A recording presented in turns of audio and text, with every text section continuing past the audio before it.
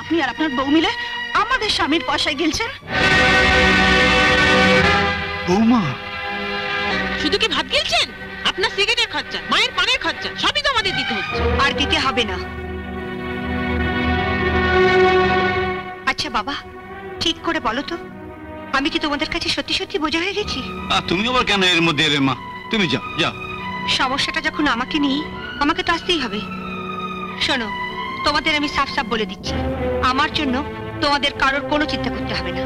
আমি আমার নিজের ব্যবস্থা করে। আর দাদা বৌদিরা, তোমরা ভালো করে শোনো, তোমাদের সংসারে আমি যা যা কাজ করি তার জন্য দিন রাতের একটা ঝি রাখতে গেলেও তাকে খাওয়া পড়া দিয়েও নগদ কিছু টাকা দিতে হতো।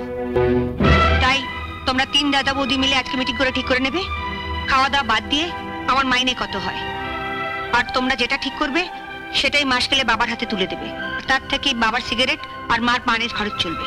এরপরেও যদি বাবা মার খাবার হিসেব চাও তাহলে এটাও ঠিক করে নিও, এই বাড়িতে ভাড়াটি হিসেবে থাকতে গেলে ভাড়া কত দিতে হবে। বাবার বাড়িতে আমাদের ভাড়া দিয়ে থাকতে হবে? বাহ, এতদিন যার টাকায় তোমরা খেয়ে পড়ে বড় হয়েছো, আজ তাকে খাওয়াবার টাকাটা যদি তোমাদের বউরা দাবি করতে পারে তাহলে আমি বা মেয়ে হলো। মিনু চুপ কর। বাবা, আমি তোমাকে হাত জোড় করে বলছি বাবা, নিজের মেয়ের বিয়ে দিতে না পারো দিও না, কিন্তু যাদের বাবারা তাদের মেয়েদের একদিন এ বাড়ির বউ করবার জন্য তোমার হাতে পায়ে ধরেছিল আর তুমি একটা টাকা পয়সা নিয়ে তাদের এই বাড়ির বউ করে এনেছিলে, আর আজকে তোমার নিজের মেয়েকে বউ সাজাতে গিয়ে তুমি সেই বউদের কাছে হাত পাতবে? আমি হতে দেবো না। এই তিনটেই হচ্ছে লেবাকাতি। শুনলেন বাবা, শুনলেন? আপনার মেয়ের কথা শুনলেন? বাবাকে শোনাবার জন্য তো বলিনি, কথাটা তাদের শোনাবার জন্য বলেছি যারা আজকে মায়ের আঁচল থেকে বউদের আঁচলে গিয়ে মুখ লুকিয়েছে, যাদের কাছে মা বাবার থেকে বউরা সব বড় হয়ে গেছে। চুপ কর। না বাবা, তুমি আমার বিয়ের জন্য এদের কাছে হাত পাতবে না। চলে এসো তো, চলে এসো। যাচ্ছি মা, যাচ্ছি। তুই যা। এদের কাছে কিচ্ছু চাইবে না। না। আমি যাচ্ছি।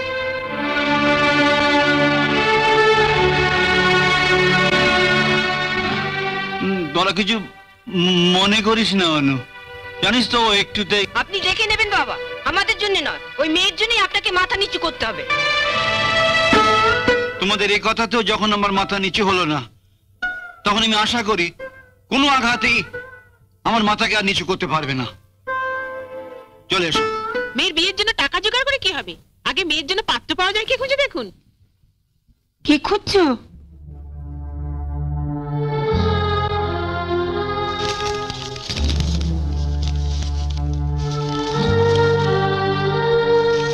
কি খুঁজছো বলবে তো? ইন্দ্রনীলের ঠিকানাটা। ইন্দ্রনীল? সে আবার কে? ভুলে গেলে? ওই যে অ্যাক্সিডেন্টে বাপ মা একসঙ্গে মারা যাবার পরে একটা ছোট্ট মতো ছেলে আমাদের কাছে থেকে লেখাপড়া করতো।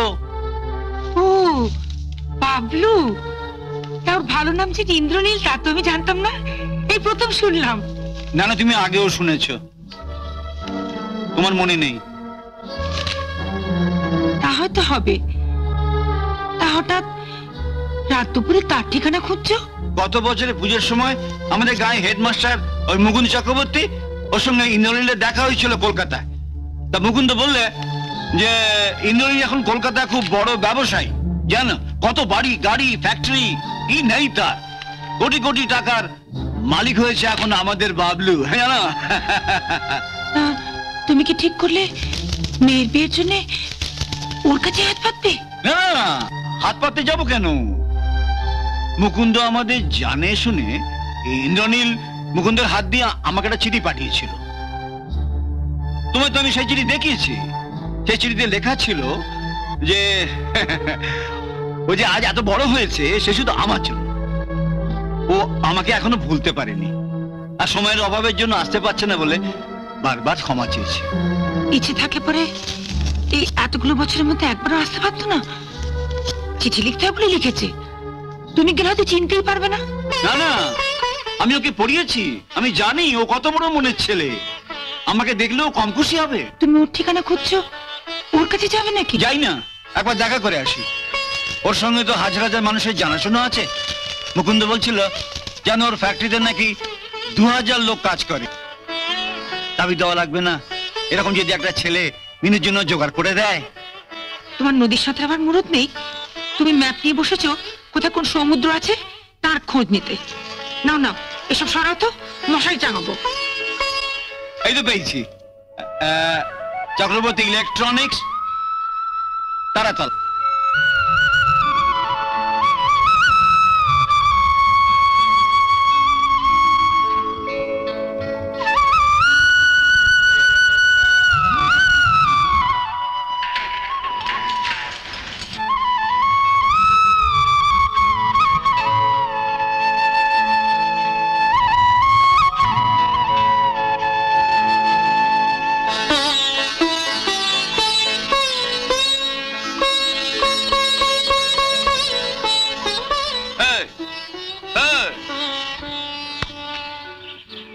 किसको बनता है?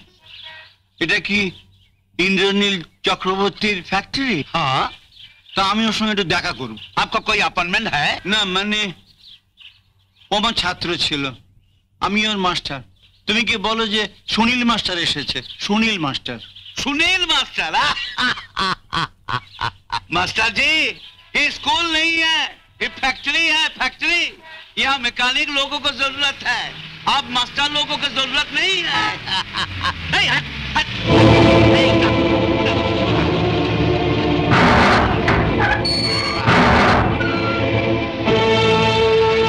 बबलू!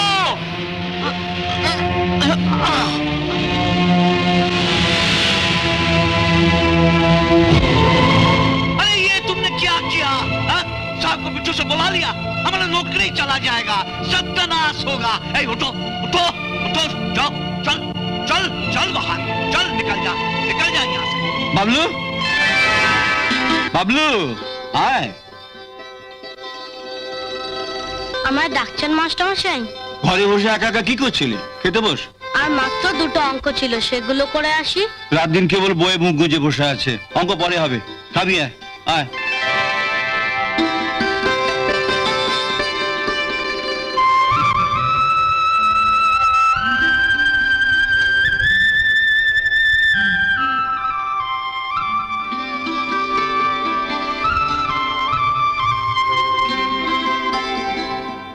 দেখো, তুমি আমার পেটি মাছ থামাই দিলে। তুমি জানো যে বাবলু পেটি মাছ ছাড়া খেতে পারে না। নে খা। ও যেরকম পেটির মাছ ছাড়া খেতে পারে না, তেমনি তুমিও তো পারো না। মাসে একটা দিন বাড়িতে মাছ আসে, তাও নিজে না খেয়ে। আরে খাবো খাবো, বাবলু বড় হয়ে যখন চাকরি করবে তখন দেখো রোজ এই সাইজের পেটির মাছ আনবে। কিরে আনবি না?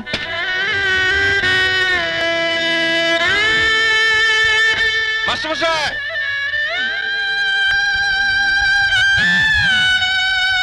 जी साहब, जाओ जल्दी उनको बुला। ठीक है साहब, जाओ।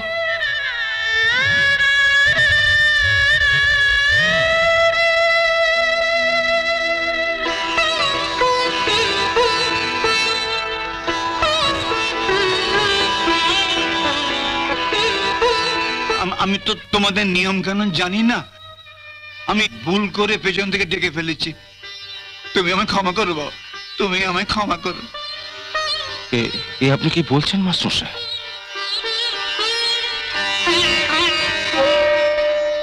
এবার বলুন মাস্টারমশাই কেমন আছেন? আমার বাবলু আছে, আমি খুব ভালো আছি বাবা, খুব ভালো আছি। তোমার মতো ছাত্রের আমি মাস্টার, আমি ভালো থাকবো না? আমি খুব ভালো আছি বাবা, খুব ভালো আছি, খুব ভালো আছি, খুব ভালো আছি বাবা, খুব ভালো আছি। আসুন আসুন আসুন আসুন আসুন আসুন মাস্টারমশাই।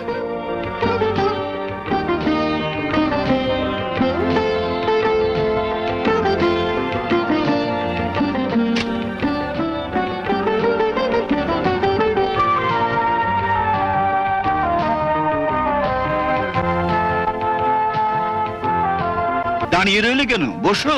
হ্যাঁ বসছি। কি হলো, বসলে না? ও তোমার সেই ছোটবেলা অভ্যেসটা যায়নি, আমি না বসলে তুমি। আচ্ছা বেশ, আমি বসছি, তুমি বসো।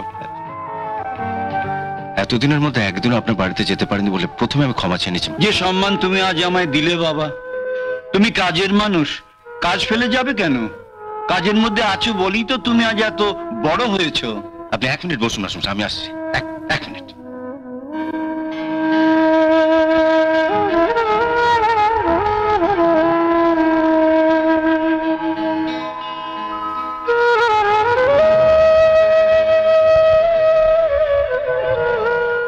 নিন মাসমশাই, এবার বলুন কেমন আছেন?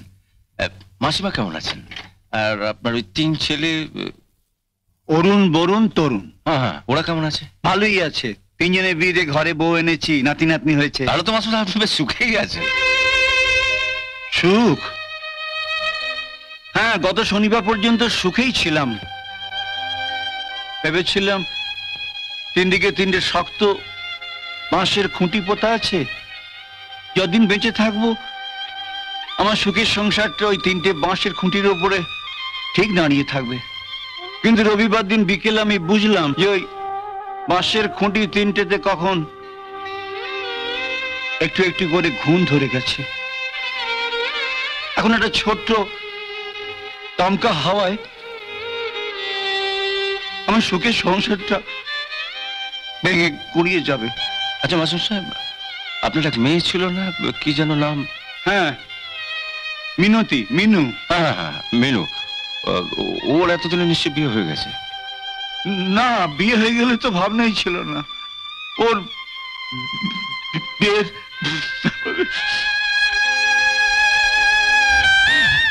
ভেবেছিলাম ও 3 দাদা রয়েছে, ওরাই দেখে শুনে ওদের বোনের বিয়ে দেবে। গত রোববার দিন আমার ভুল ভাঙলো। আমাকে স্পষ্টই জানিয়ে দিলে যে মেয়ে যখন আমার, তখন তার বিয়ে দেবার দায়িত্ব আমার।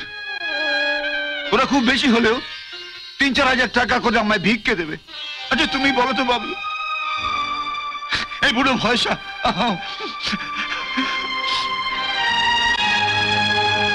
অনেক ভেবে কোনো উপায় না দেখে কাল রাত্রিরে তোমার ঠিকানাটা খুঁজে বার করলো। না না, আপনি একদম ভাববেন না মাসমশাই, একদম ভাববেন না। হ্যাঁ বলুন। না না বাবা, আমি টাকার জন্য তোমার কাছে আসিনি।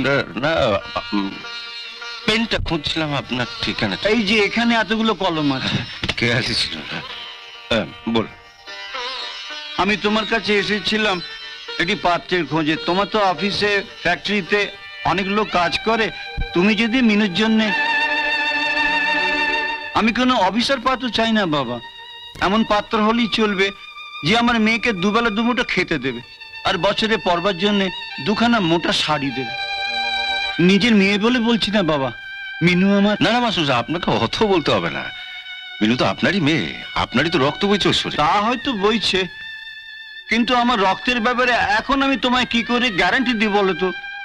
ওই একই রক্ত তো আমার ওই 3 ছেলের শরীরের মধ্যেও বইছে। আচ্ছা মাসমশাই, মিনতির কোনো ছবি এনেছেন সঙ্গে? না, তোমার সঙ্গে এত সহজে দেখা হবে আমি তো ভাবতে পারিনি। টেবিলটা সাজানো। আমি তাহলে আরেকদিন ছবিটা নিয়ে আসবো। ঠিক আছে, চলো মাসমশাই, খেয়ে নিন, অনেক বেলা হয়ে গেল। এসব আবার কি দরকার? সেই কোন ছেলেবেলা একসঙ্গে বসে কিন্তু আসুন।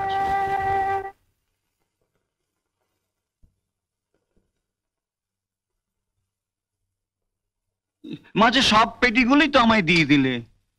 আমি তো এখন পেটিগুলো আপনার পাতে তুলে দিচ্ছি, যখন গাদার মাছ খাওয়া আমি শিখে ফেলেছি।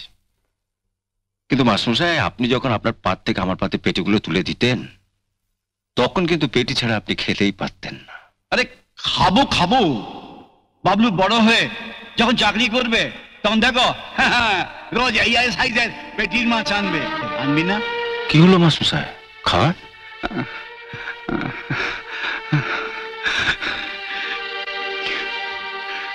রবিবার বাড়িতে থাকবেন, আমি যাব, আর ছেলেদেরও থাকতে বলবেন। তুমি তুমি সত্যি আমাদের বাড়িতে যাবে তো বাবা? আপনি তো বললেন মিনতির পাত্র দেখে দিতে, তো ওকে একবার চোখে না দেখলে কেমন করে বুঝবো কেমন পাত্রের সঙ্গে ঠিক মানাবে? মানাক না মানাক আমাদের জন্য পাত্র হলেই হলো, কি বলো? ওর কপালে যা লেখা আছে তাই নয় হবে। তুমি সেদিন ছেলেদের বলো তো, ওরা যদি সেদিন বাড়ি থাকে। হ্যাঁ, তা নয় বলবো, কিন্তু ওদিন মিনু যে বাবুর সামনে এসে দাঁড়াবে, ওর কাছে পরার মতো একটা ভালো শাড়িও তো নেই। তা বাড়িতে 3-3টে বউ রয়েছে, কারোর কাছ থেকে আরেকজনের জন্য একটা শাড়ি নিলেই হবে। বলছো তো, কিন্তু ওরা কি দেবে? দেবো না তা তো একবারও বলিনি মা, তবে অমন বড় লোকের সামনে পরে দাঁড়াবার মতন শাড়ি আমার কাছে একটাও নেই। আপনি মেজো বউকে বলুন, ওর কাছে অনেক ভালো শাড়ি আছে। আমার ভালো শাড়ি আছে কিনা তা আপনার ছেলেকে গিয়ে জিজ্ঞেস করুন না। বিয়ের পর কটা শাড়ি কিনে দিয়েছে আমাকে। হ্যাঁ, আর রোজগার করে সবই তো আপনাদের সংসারের পেছনেই চলে যায়। আপনি বরং আপনার ছোট বউকে বলুন, ওর বেশ কয়েকটা ভালো শাড়ি আলমারিতে তোলা আছে। আলমারিতে যে কাপড়গুলো তোলা আছে ওগুলো আমি নিজেই ভাঙছি না। আপনার ছেলে পুজোর পর আমাকে দার্জিলিং নিয়ে যাবে, ওগুলো সেখানে গিয়ে পরবো। যে কোনো একটা শাড়ি দাও না, ও তো একবারই পরবে। না মা, শাড়ি আমি দিতে পারবো না। আর তাছাড়া আপনাদের বাবলু তো মিনুকে দেখতে আসছে, শাড়ি দেখতে তো আসছে না। তাই বলে বাড়িতে 3 বউ থাকতে ও রংছাটা পুরনো শাড়ি পরবে? হ্যাঁ, আমার যা আছে আমি তাই পরব। বাড়ির একটা কাজের মেয়ের শাড়ি এর থেকে যে ভালো হয় না, সেটা তোমাদের ইন্দ্রলীল বাবুর খুব ভালো করে জানা আছে। বাবার উপর চড়ছিস কেন? তোর বাবা কি চাইবে না যে বাবলু তোকে পছন্দ করুক? চড়ছি তোমায় কে বললে? আমার তো অবাক লাগে, দাদাদের অত কথা শোনার পরও তোমরা আমার জন্য পাত্র জোগাড় করতে ছুটলে। পাত্র জোগাড় হলেই বিয়ে হয় না, বিয়ে দিতে গেলে টাকা লাগে। আর অতগুলো টাকা বাবা... টাকার কথা তোকে ভাবতে হবে না। সেই তো আমার দাদাদের কাছে কি বিক্রির মতো হাত পাতবে আর বৌদিদের মুখ জামটা শুনবে। না, আমি তোকে কথা দিচ্ছি, তোর বিয়ের জন্য ওদের কাছ থেকে আমি 1 পয়সা নেবো না। তার মানে তুমি তোমার ওই বড়লোক ছাত্র ইন্দ্রনীল চক্রবর্তীর কাছে কি হাত পাতবে? বললাম তো, কারো কাছে আমি হাত পাততে হবে না। তাহলে তুমি অত টাকা পাবে কোথায়? এই বাড়িটা তো রয়েছে, এই বাড়িটা তো আর আমার ছেলেদের সম্পত্তি নয়। কি গো, এই বাড়িটা আমাদের। এ বাড়ি বেচে আমি তোর বিয়ে দেবো। বাড়ি বেচে? বাড়ি বেচে দিলে তোমরা থাকবে কোথায়? তোর সিঁথিতে সিঁদুর উঠলে আমরা বুড়ো বুড়ি আমাদের ব্যবস্থা ঠিক করে নেব।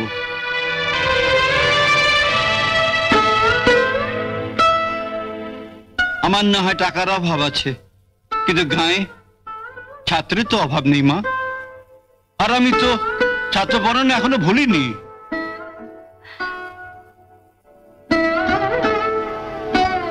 তাই বলে বাবা তুমি এই বয়সে... ইয়া, বাবলুর আসার সময় হয়ে গেল, তুই তো নিজের ঘরে গিয়ে চুলটুলগুলো একটু সুন্দর করে আঁচড়ে নে। হ্যাঁ, আর তোর মনের মতো আচ্ছা বেশ, তোর যদি এই শাড়ির পছন্দ হয় এটাই পরে আয়।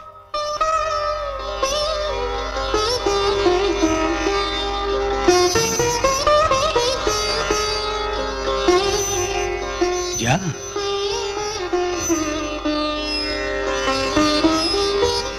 আসলে জানো, ও আমাদের ছেড়ে যেতে চাইছে না। ও ভাবছে যে ও চলে গেলে যদি ও দাদা বৌদিরা চেনা হর্ন...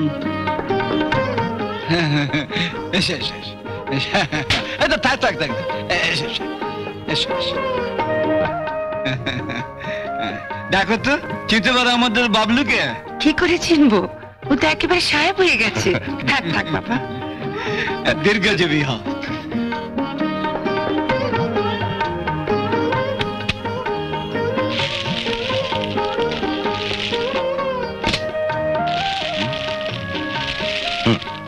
এটা আপনার মাসমশাই, এটা আপনি পড়বেন। এসবের কি দরকার ছিল বাবা? মুখে যাই বলো, মনটা কেমন খুশিতে ভরে উঠেছে বলো। তোমার নিজের ছেলেরা কি কোনোদিন... মেনু কোথায়? ঘরে আছে বাবা। ওকে এটা দেবেন। হ্যাঁ, না না না, দিয়ে এসো, দিয়ে এসো। তুমি বসো বাবা, আমি এক্ষুনি ওকে নিয়ে আসছি। দেখি দেখি দেখি দেখি দেখি দেখি দেখি দেখি মুগাসি মুস্তাক সিল্ক। রংটা কেমন মেরমেরে। দাঁড়া দাঁড়া, আমি দেখছি আমি দেখছি। আরে ছাড়, দাঁড়া, পরে দেখবে। দাও, ভিতরে বাবলু বসে আছে, এটা গিয়ে মিনুকে দিয়ে আসি। এটা পরেই মিনু আসবে।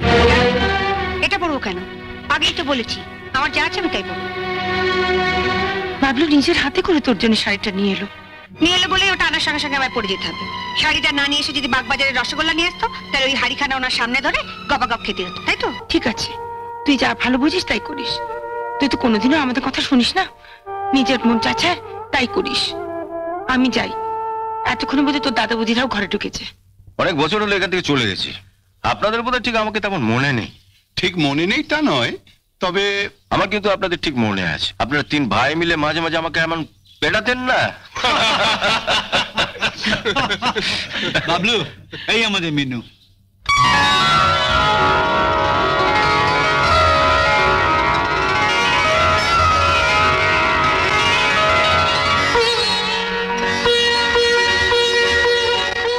বস।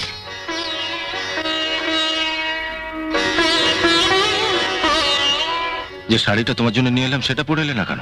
এমনি। আমি এত করে বললাম, তবু এত চেয়ে দিবি না। শাড়িটা বুঝি তোমার পছন্দ হয়নি? পাগল, অত দামি শাড়ি আমার পছন্দ হয়নি বললে তো গা শুদ্ধ লোক আসবে। তবে পরলে না কেন? আর তাছাড়া সত্যি কথা বলতে কি, আমি গরিব স্কুল মাস্টারের মেয়ে, অত দামি শাড়ি পরার অভ্যেসও আমার নেই। আপনি আমার জন্য পাত্র খুঁজে দেবেন বলে দয়া করে আমায় দেখতে এসেছেন। আমি ঠিক যা তাই দেখে গেলে আপনার বোধহয় পাত্র খুঁজতে সুবিধা হয়, তাই না? কবে আপনি আমাকে দেখবার জন্য পাত্রকে নিয়ে আসবেন সেটা নিশ্চয়ই আগে থেকে বাবাকে জানাবেন। আমি আপনাকে কথা দিচ্ছি, তার আগে আমি এই শাড়ি পরাটা অভ্যেস করে ফেলবো। আর পাত্র এলে আমি শাড়িটা পরে দাঁড়িয়ে বলবো শাড়িটা আপনি আমায় দিয়েছেন। তাহলে তো আর আপনার আফসোস করার কিছু নেই, ঠিক না? বাহ, খুব সুন্দর কথা বলো তো তুমি। সুন্দর অসুন্দর জানি না, যা মনে আসে তাই বলি।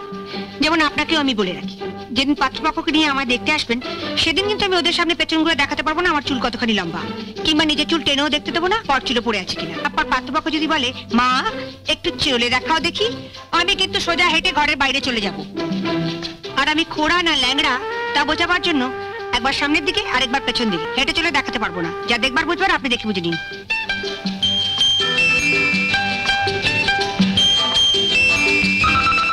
বুঝলেন তো?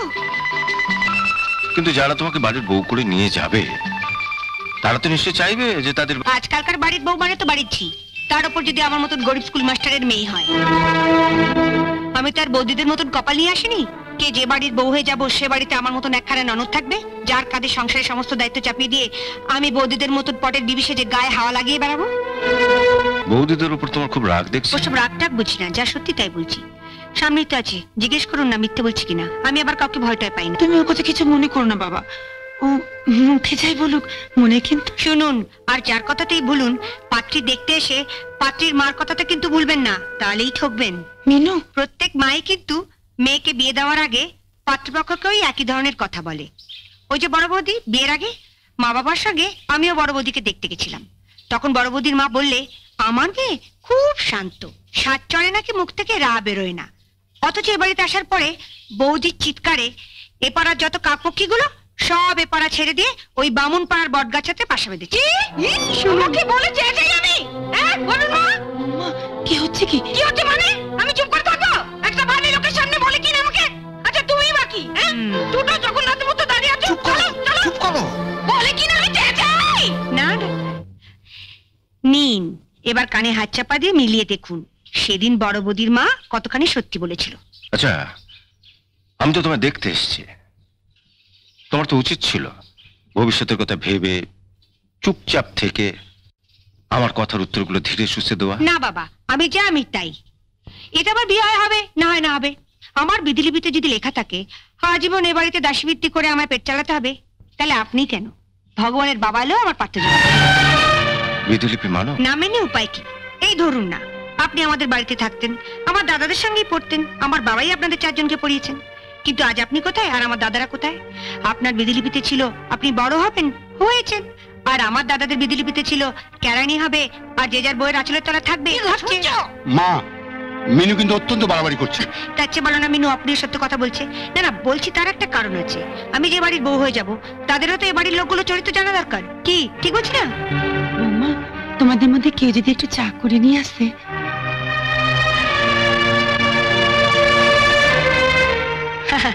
কাদের কি বলছো মা? এ বাড়িতে আসার পরেই তো বৌদিরা ভুলে গেছে ককাপ চায় ক চামচ চিনি দিতে হবে, তাই আমিই যাচ্ছি। মিনুর কথাবার্তা শুনে ওকে তুমি ভুল বোঝো না বাবলু। আমি না হয় ভুল বুঝলাম না মাস্টারমশাই, কিন্তু ও যেরকম মেয়ে, ওর উপযুক্ত পাত্র কোথায় পাই বলুন তো?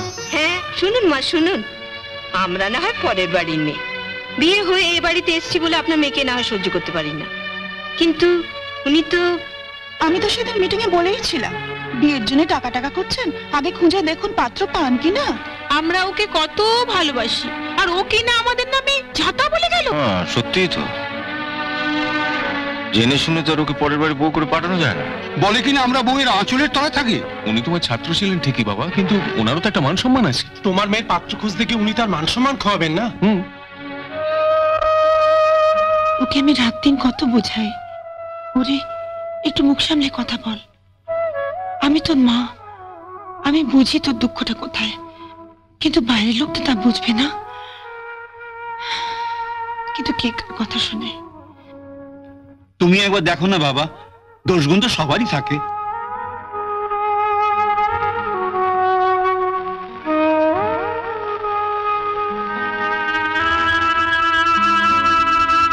না মাস্টারমশাই,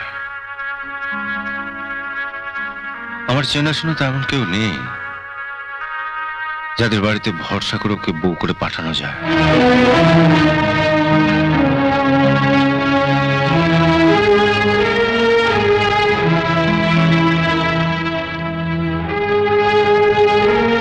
ওকে যদি নিজের চোখে না দেখতাম তাহলে না হয় একবার চেষ্টা করা যেত, কিন্তু একবার যখন ওকে নিজের চোখে দেখে ফেলেছি, ওর চরিত্রটা জেনে ফেলেছি, তখন তো আর ওকে কারো ঘাড়ে চাপানো যাবে না, তাই না? হ্যাঁ ঠিকই বলেছেন, অন্য কারো ঘাড়ে চাপানো যাবে না। তাহলে কি ওকে যখন নিজের চোখে দেখে ফেলেছি তখন অন্য কোনো বাড়িতে বউ করে ওকে পাঠানো যাবে না। আপনারা এখানে সবাই আছেন, আপনাদের যদি আপত্তি না থাকে ওকে আমি আমার বউ করে আমার বাড়িতে নিয়ে যেতে চাই। আরে এ কি করছো? ছাড়ো ছাড়ো ছাড়ো, হাত কেটে যাবে। আরে ছাড়ো ছাড়ো ছাড়ো, আমি তুলছি। আরে না না, আরে আমাকে যাও তুলতে দাও। বলছি আমি তুলছি, তোমাকে তুলছি। আরে কে বলেছে? আমাকে এক টুকরো দাও। না। ইস, শাড়িতে কিরকম চায় দাগ লেগে গেছে। আমি আলমারি থেকে একটা নতুন শাড়ি এনে দিই মিনু, তুমি এই শাড়িটা বদলে ফেলো, উনি দেখলে খুব খুশি হবেন। ওকে শাড়ি পাল্টাতে দেখে আমি যতটা না খুশি হব তার চেয়ে অনেক বেশি খুশি হয়েছে মুহূর্তের মধ্যে আপনাদের সকলকার চরিত্র পাল্টে যেতে দেখে।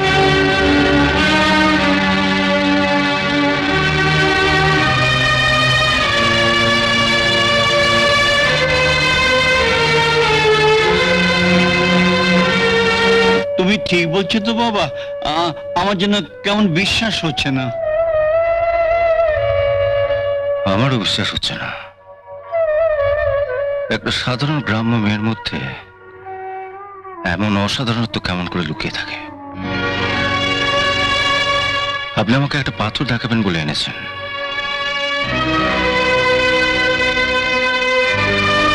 কিন্তু এ তো সাধারণ পাথর নয়, এ তো পরশ পাথর। মিনু, তোমার মতন আমিও বিধলিপি মানি, আমার বিধলিপিতে আজ তোমার সঙ্গে আমার বিয়ে হবে।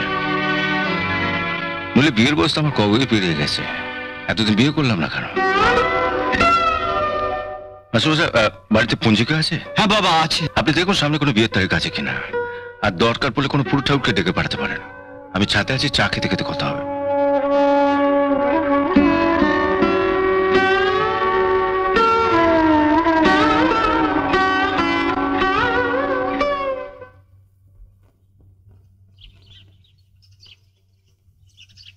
আসুন আসুন আসুন।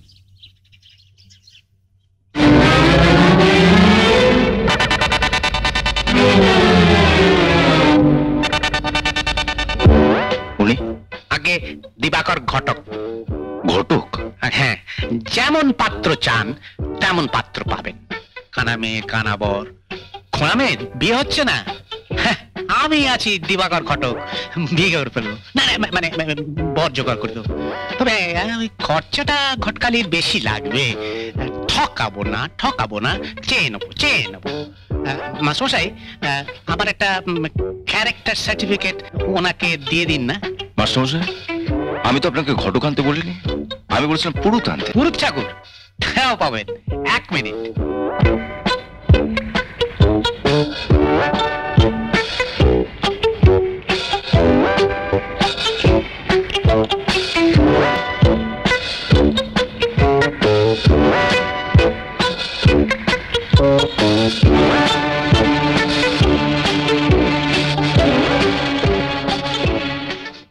দেবী সর্বভূতেষু মাতৃরূপেণ সংস্থিতা নমস্তস্যৈ নমস্তস্যৈ নমস্তস্যৈ নমো নমঃ। এটা হচ্ছে গিয়ে পুজোর মন্ত্র। তার যদিদং হৃদয়ং মম তদিদং হৃদয়ং তব, এটা হচ্ছে গিয়ে বিয়ের মন্ত্র। আর 3 in 1 মানে একের মধ্যে 3, মানে একটি মেয়ের বিয়ে দিতে গেলে তো 3 জন লোকের প্রয়োজন, সেই 3 জনের কাজ আমি একাই করে দেবো। আমি হচ্ছে গিয়ে পুরোহিত কাম ঘটক কাম জমি বাড়ির দালাল। বিয়ের সঙ্গে ঘটক আর পুরোহিতের না হয় সম্পর্ক আছে, কিন্তু জমি বাড়ির দালালের কি সম্পর্ক? আছে আছে, একটু তলিয়ে দেখুন আছে। গ্রামের মেয়েদের বাবা মায়ের যে কি অবস্থা আপনি তা জানেন না।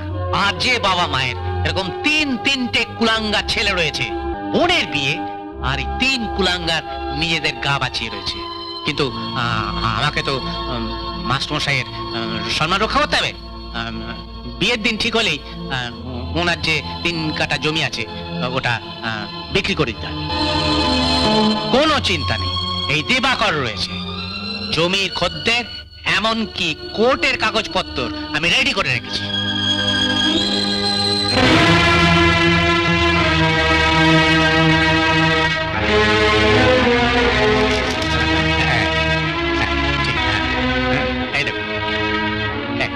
আমাকে নয়, ওদের দেখান।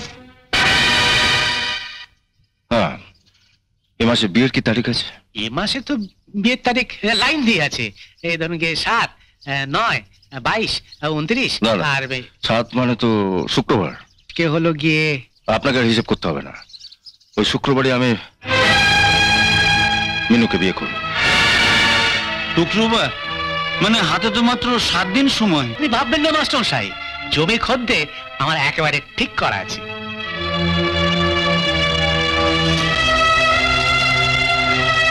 না, মাস্টারমশাই জমি বিক্রি হবে না।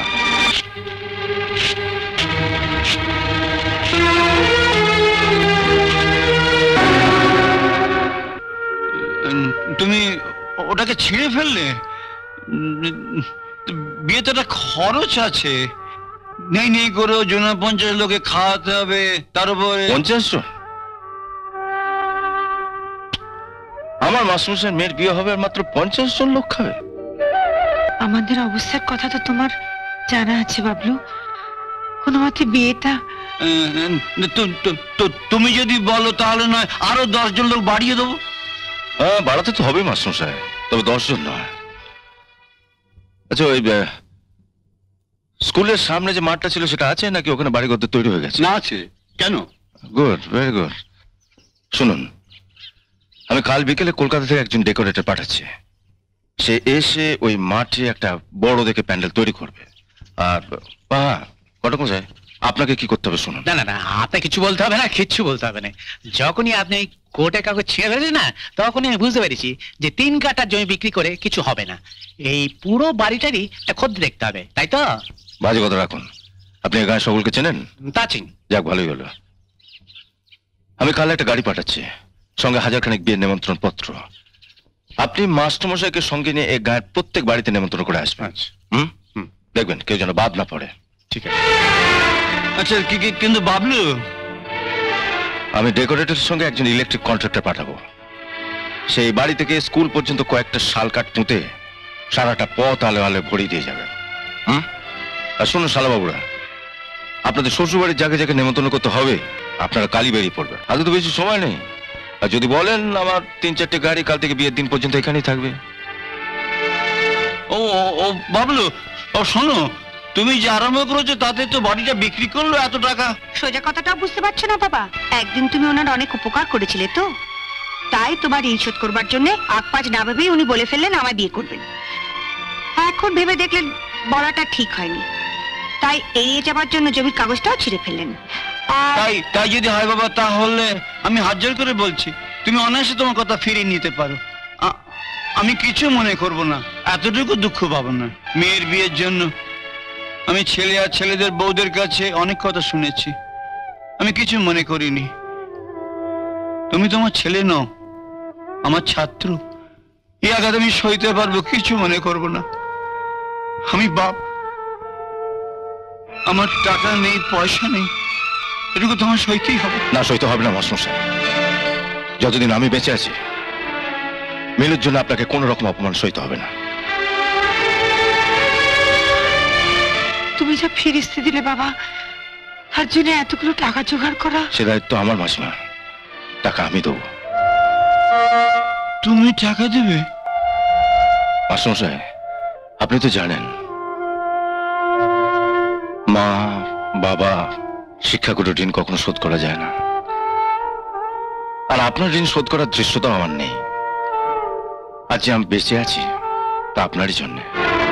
আজ যে আমার নাম ধাম টাকা পয়সা হয়েছে তা সব আপনারই আশীর্বাদে। আপনি নিচে চলুন মাস্টারমশাই, আমি আপনাকে একটা 5 লাখ টাকার চেক দিয়ে যাচ্ছি। ওই টাকা দিয়ে আপনার খাওয়া দাওয়ার খরচাটা মিটিয়ে ফেলবেন। প্যান্ডেল আর ডেকোরেটের টাকাটা আমি আলাদা করে দেবো। মিনু শাড়ি আর গয়না আমি পছন্দ করে কিনবো।